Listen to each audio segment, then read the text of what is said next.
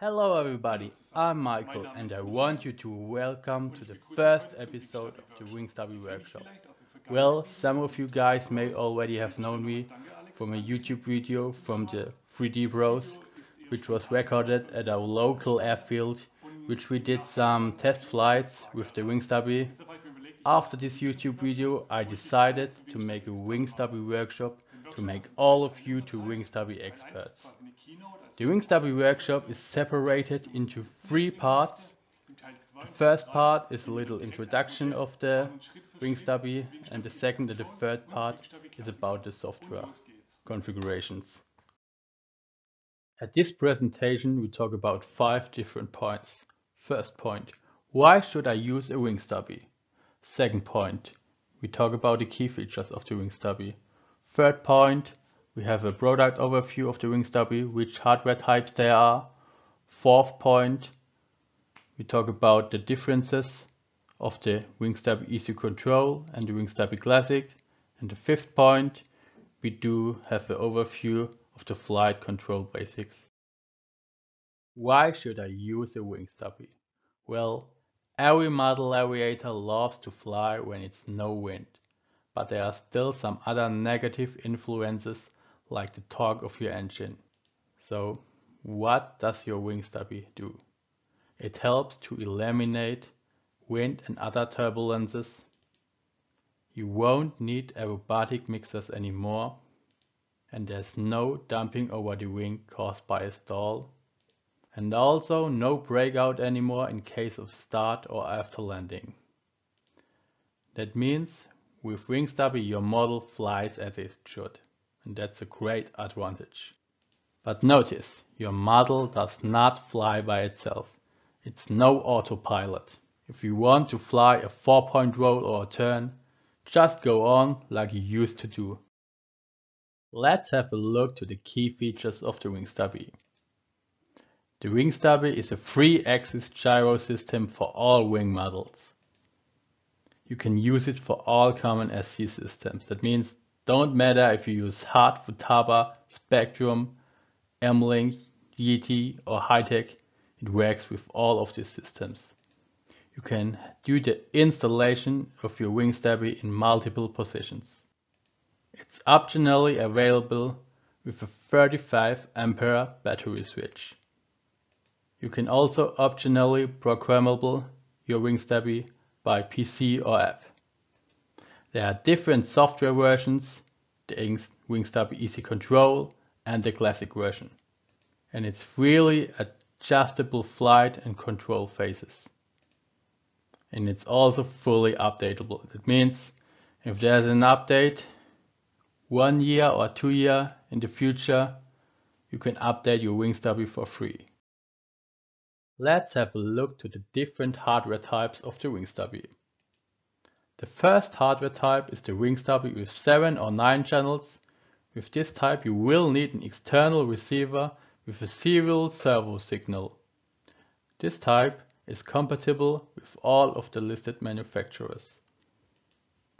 The second type is the Wingstabi RX7 or RX9. This Wingstabi, compared to the first type, has a fully integrated M-Link receiver. The third type of the Wingstabi is the Wingstabi 12/16 Pro. This type has an integrated battery switch with a current up to 35 amperes. You also will need an external receiver, and it's also compatible with all of the listed manufacturers. The last type of the Wingstabi is the Wingstabi RX12/16 Pro. That means you also have an integrated battery switch and you have an integrated M-Link receiver. Independent which hardware type you use, you can freely selectable between your Wingstabi EasyControl or Wingstabi Classic software. Let's talk about the differences between the Wingstabi EasyControl version and the Classic version, so that everybody can decide which his favorite version is. With the use of the EasyControl, you do your normal programming of your model by the transmitter. That means servo, 0 points, servo endpoints is all done by your transmitter like you did it before. Here you will need another free proportional encoder like a slider or something else on your transmitter. The Wingstabi EasyControl has a very easy setup. If you can program your transmitter and you are able to use a smartphone, this will be the right choice for you. I also recommend you for all of you who have no experience to start with the Wingstabi EasyControl software. At the Classic version, the model is nearly completely programmed on the Wingstabi software. That means your servo 0 points, your endpoints, your expo and flight modes are all programmed at the Wingstabi software. Here you will need another 2 free channels on your transmitter. One channel is a free proportional encoder like a slider, and another channel is a 3-point switch. And notice, with the use of the Wingstabi Classic version, you will also need a free model memory on your transmitter. That means the Wingstabi Classic version has a much more complex setup, and I really recommend it for people who like to do a perfect setup for their own, and also for people who like to test with the different parameters of the Wingstabi Classic version. But the quality of the Wingstabi control is always the same, independent of you use the EasyControl version or the Classic version. Let's go to the basics of the flight control.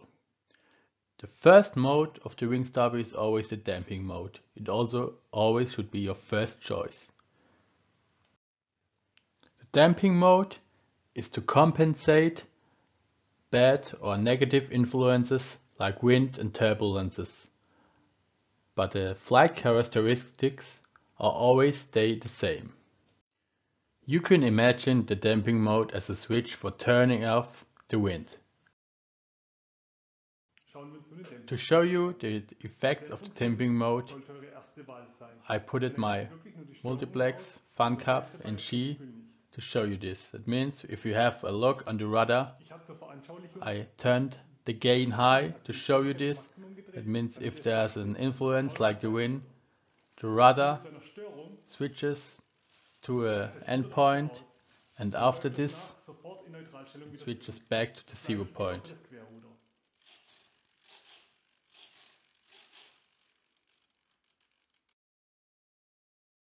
The heading hold mode has an influence at your flight attitude. The heading hold mode is a permanent control. That means it controls not just influences like wind or turbulences, it controls also the flight attitude. If you put your aircraft to a negative flight, it won't change the direction or attitude until you do something with your sticks. Let's have a look on the rudder. Here you see that heading hold mode controls it until you get back to the 0 position. Same things to the ailerons. Compared to damping mode, the heading hold mode will change your flight feelings because it has influences to the flight characteristics. If you're asking yourself now if it's possible to combine the advantages of the 2 modes, please check out the next parts. Now we have looked at the 2 software types. The Fun Cup really flies also very good without a Wingstabi. Now we have learned what the differences between the damping mode and the heading hold is. But why do I have to set the gain on a gyro system? Imagine we are just flying around with our aircraft at our local airfield. Turbulences can always come. In this case, a wind from down pushes the aircraft high in the air.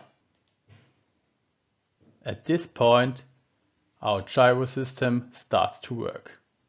At the first case, our gain is too low. That means the aircraft is still pushed up high in the air. We have to increase our gain until the regulation is high enough and the aircraft is not pushed up high in the air anymore. A very critical case we have if the gain is too high. The regulation starts to swing. This is a really dangerous condition. That means you should decrease your gain until it stops to swinging. This was a very basic explanation of the function of the Wingstabi, but I hope it helped you to learn how Wingstabi works. So now we are finished with the basics of the Wingstabi.